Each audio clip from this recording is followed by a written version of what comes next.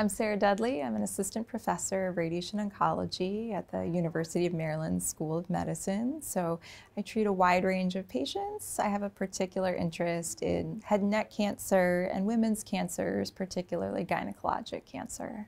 My goal for patients is always to provide the best care for them, and really on an individual level, because I think patients come with their unique values, their sort of unique upbringings, background, networks. And I think all of that is really important to take into consideration when designing a treatment plan and making a recommendation.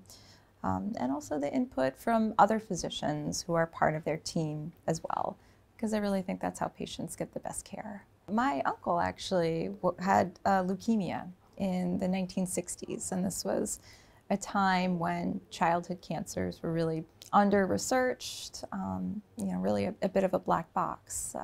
He was treated at the National Cancer Institute on one of the very first clinical trials that were underway at that time, and he made it. And his story was always an inspiration to me and to really all of our family.